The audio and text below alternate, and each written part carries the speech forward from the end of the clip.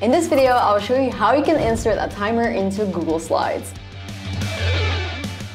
Open the Google Slides presentation you want to set the timer on. You then choose the slide you want to insert a timer to. After you do this, select Insert and then Video. Find a specific timer video on YouTube.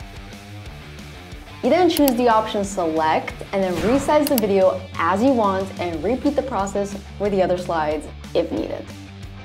The minute timer will start when you click the video, or you can set it to autoplay when the slide appears in your presentation. So in order to do this, you need to right-click on the timer video and choose Format Options. From the video playback section, select Play Automatically, and that's it!